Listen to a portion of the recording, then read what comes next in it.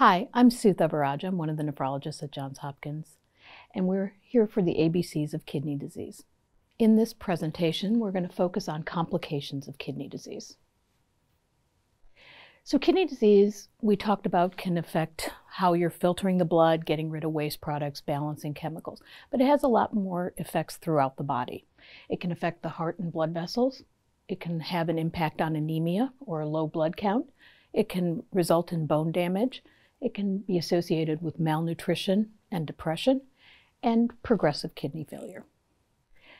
So there is a higher incidence of heart and blood vessel problems with people who have kidney issues. So increased risk of cardiac events, strokes, and circulation problems. Now, some of this is due to the overlap of risk factors. We talked about diabetes and high blood pressure being the top causes of kidney disease. Both diabetes and high blood pressure are associated with strokes and heart attacks and circulation issues.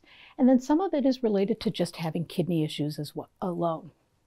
So blood pressure control, smoking cessation, blood sugar control, regular exercise, and keeping a healthy weight are important as part of the kidney treatment plan.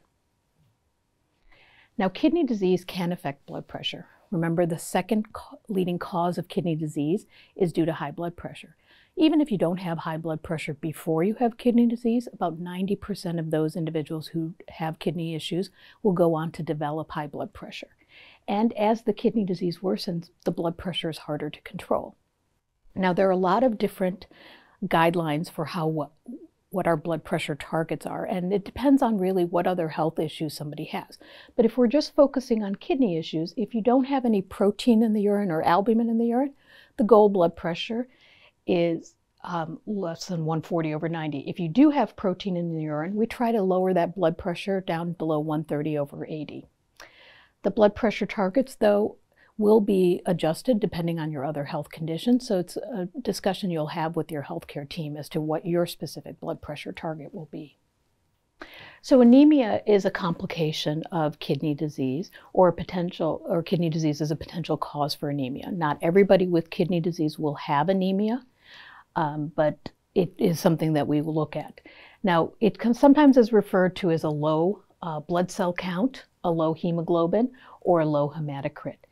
And the symptoms people will get are tiredness, shortness of breath, or less energy.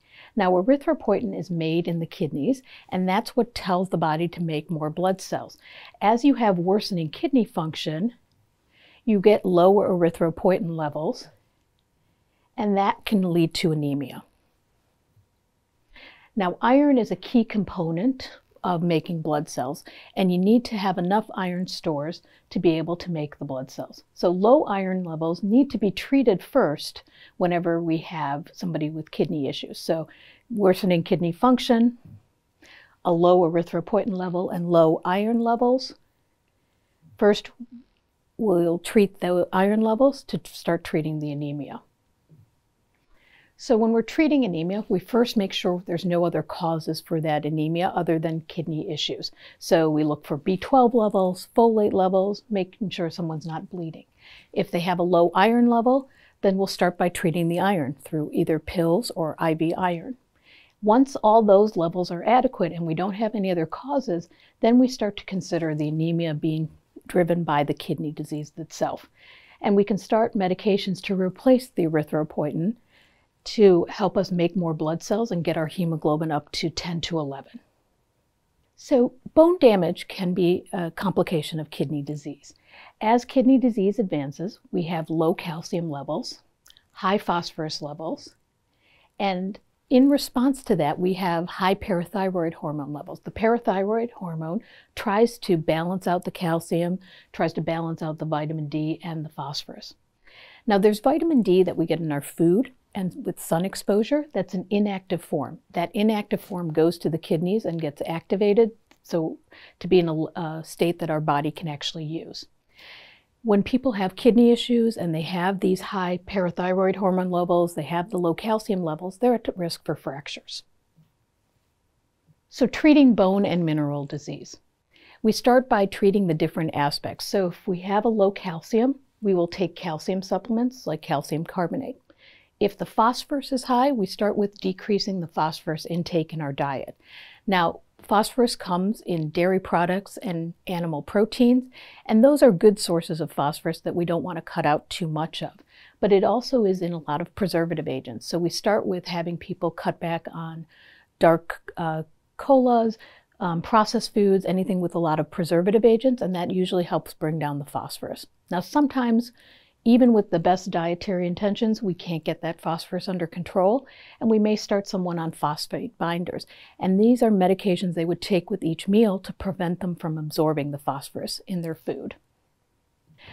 So, other aspect of treating bone and mineral disease is by treating the vitamin D deficiency. So if someone is low on inactive vitamin D, then we will start by treating that inactive vitamin D with things like vitamin D3, cholecalciferol, or ergocalciferol.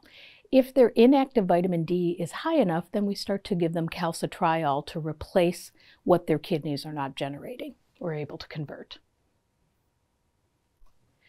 Now, malnutrition can be a complication of having kidney disease.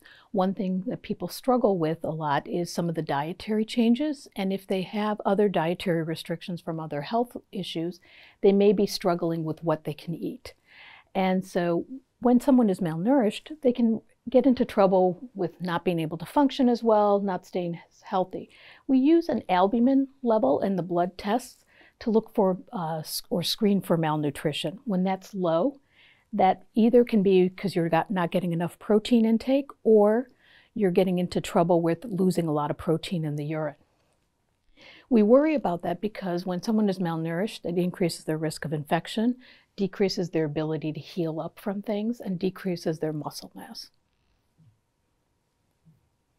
So how do we battle malnutrition? Working with a balanced diet, trying to avoid or limit the amount of processed food, high sugar food, high salt food. And then a lot of times we're working with our renal dietitians to sort of help people navigate the different dietary restrictions they may be on. Depression can be a common side effect when people have kidney disease. A lot of it is the difficulty in coping with the diagnosis of kidney disease, or perhaps dealing with the decisions about dialysis or transplantation.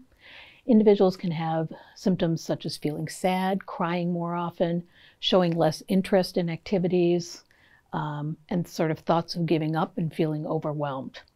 And a lot of times it's important for you to share that information with your healthcare provider.